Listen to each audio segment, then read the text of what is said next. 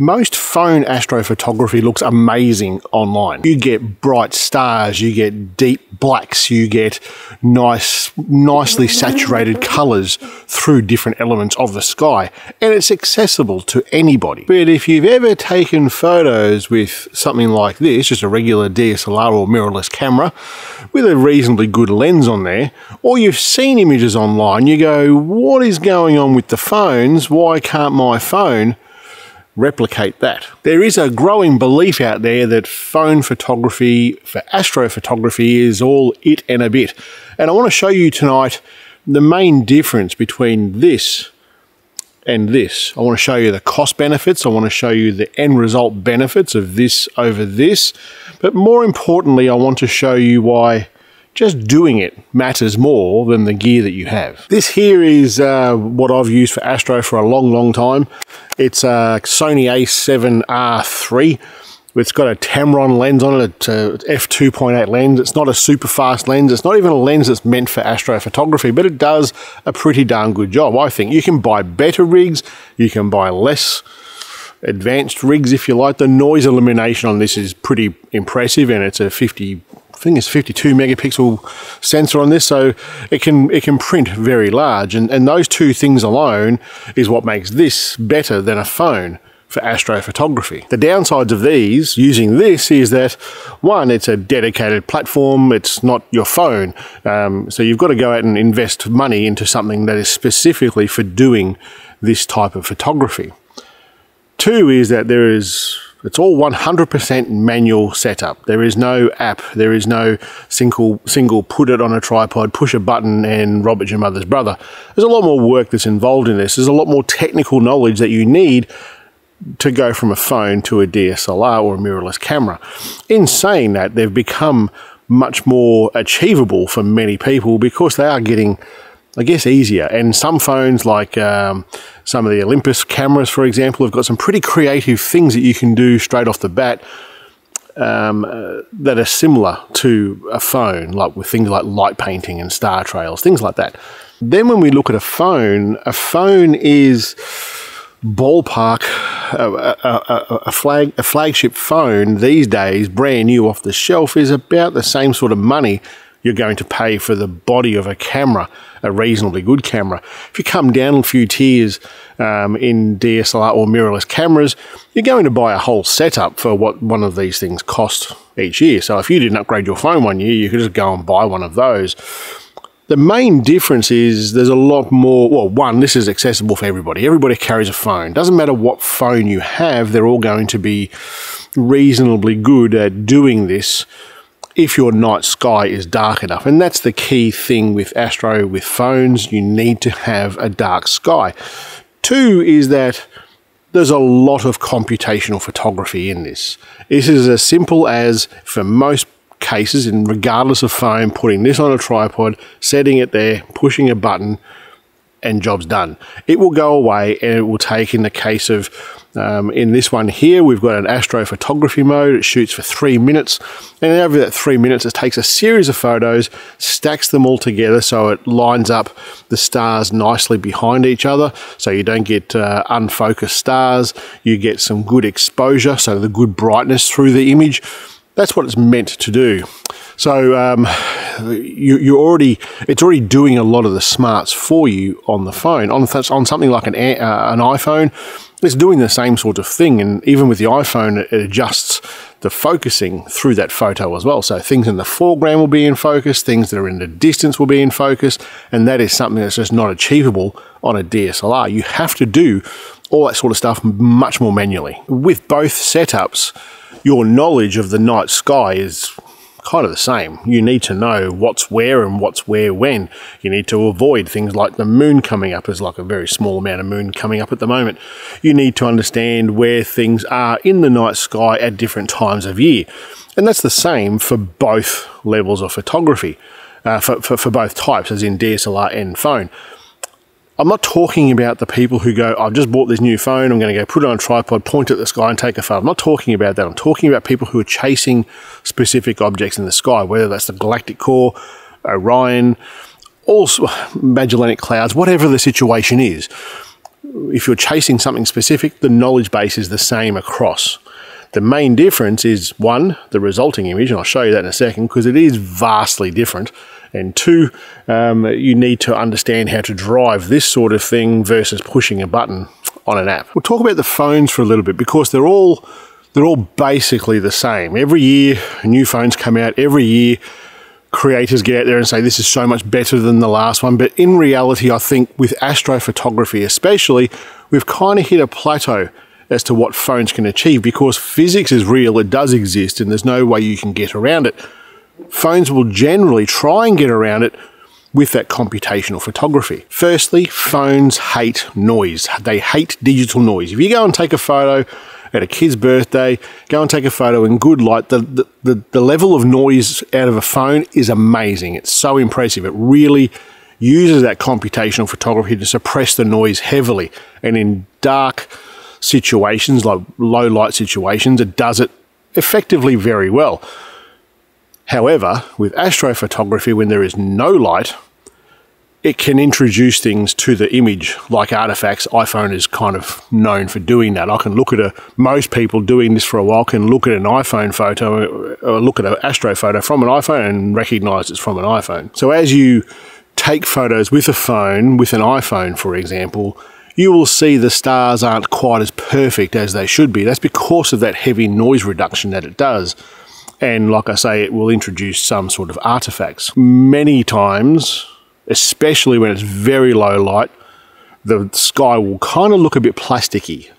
That's the best way I can describe it, from an iPhone versus a DSLR. Lastly, with phones, is that it assumes the white balance. It assumes the color of that image. It's going to think, this is the way this person wants to take this photo, there's your photo. And you don't really get a lot of change in that. Sure, with many phones these days, you can shoot RAW. It's not really a true RAW, but they do give you the ability to change all that white balance after the case. It's important to note that none of that is random. It's all very intentional. And it's done this way because of the physics that play part in this. We've got a sensor here that's effectively a 35mm sensor. Like it's a good size sensor versus a little tiny iPhone sensor or a tiny phone sensor. So it needs to compensate for its inability to capture as much as what a big boy camera does. So what I'm going to do here is I'll take one photo with the Sony, I'll take another photo with the Samsung S25 Ultra. I reckon that's probably, if not the best, it's one of the best phones for astrophotography right now. And we'll use the astro mode in there. We'll do the 30 seconds, the 3 minute long photo. So it's taking many photos over 3 minutes and stacking them all together. It's going to give me a RAW file, but realistically a RAW file won't stack it all for you. Like a RAW file out of this versus a RAW file out of a phone is very different. And we'll do the same thing with this. And I'll explain what I'm doing with this as I do it.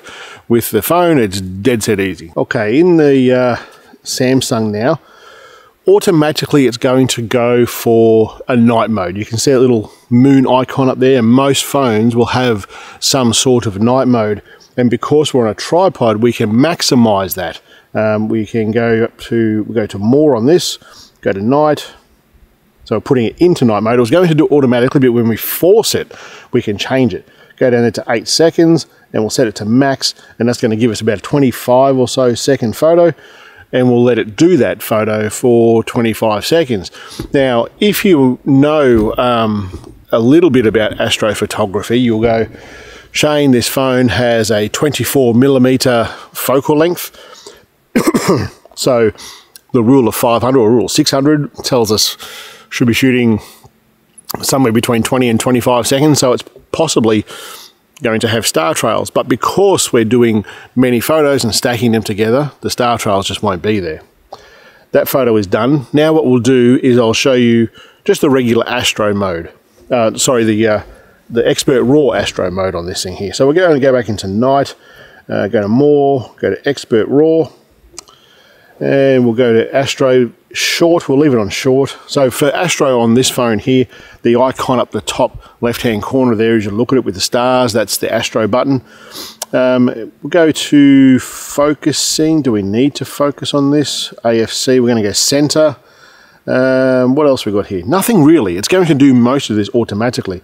Hit the start button, give it a countdown and it's going to be taking the photo all by itself. Years ago when I was teaching astrophotography, I would tell people, bring yourself a light of some sort, or do this regularly enough that you can find where all the dials and stuff are in the dark, because you're always in the dark. And two, there are dials and buttons all over DSLRs versus a phone. A phone's like a backlit screen. You just touch that backlit screen. With a camera, the black camera with black buttons, black dials, and a black night, you can't find anything. So knowing your camera already is going to be a bonus. Let's turn this on. Now we're shooting in manual. We're going to shoot ISO on this, probably about 4,000. Manually focusing. So when you manually focus one of these, you want to find a distant star or a distant light a few hundred meters away at least, and get the focus pinpoint on that. So it's a manual process. How long we shoot for is depending if you're a rule of 500 or a rule of 600 person. That is, for the 600 divided by the focal length. The focal length that I'm going to use here is 24 millimeters, so it's going to be roughly the same as what the Samsung is. Once you've got those set, all the other things that are around white balance, what else we've got here, noise reduction, all sorts of things that you can do with this. But the main difference is the manual setup and the large sensor. That large sensor will let us deal with noise a lot better. The dynamic range, that is how much it sees the dark stuff versus how much it sees the bright stuff. And we will see that difference between the phone and the camera just in those two shots, the dedicated astro shot and a simple photo from this camera. Look, already without any editing whatsoever, this is light years ahead of what this is doing. As we use phones for astrophotography, it's very, very, very simple to look at that end resulting image, especially if you're new to it and go, that is freaking amazing. I'm an astrophotographer and this is my tool. And it's totally fine to do that. Absolutely 100% fine to do that. But this is your gateway drug. This is your gateway drug to this. The way I would describe the use of this and the ability to do these sorts of photos with something like this is that this is designed for sharing. This is designed for the drones walking around looking at their phone all day. This is what this is designed for.